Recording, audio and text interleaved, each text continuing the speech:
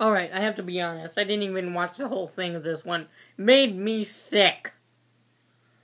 In this show, or video rather, Ed Bassmaster, whom I respect, seems like a talented dude, always doing pranks.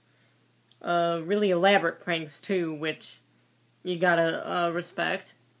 Did one where he pretended to fart on dogs. What? What? No, that's not cool. I mean, yes, it wasn't actually farting on dogs.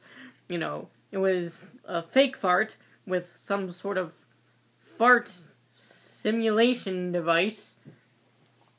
But he literally bent over a dog and pretended to fart on him.